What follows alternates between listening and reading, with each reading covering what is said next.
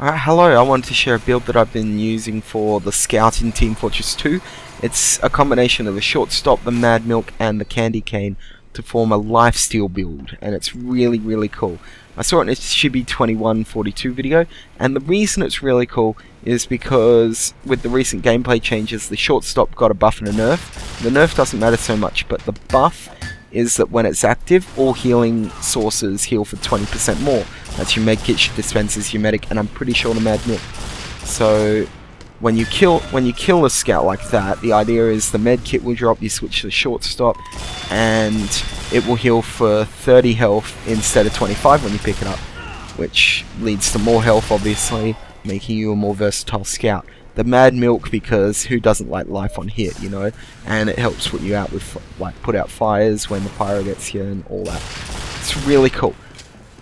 I'm really interested in this build because this is what makes TF2 awesome for me. I'm still rusty at it because I haven't played for so long, but what I like is how different every build is, and it encourages different styles of play. So I'm really glad this patch came out because it means a lot more builds will be viable. There's got to be a lot more original gameplay, if you will. I got an awesome domination there. Like, yeah, there were so many changes, it was amazing.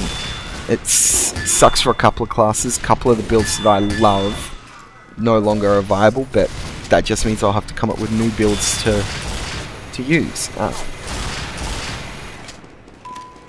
Anyway, that's the end of the video. Get owned by that soldier. Thank you very much for watching, and I will see you on the next video.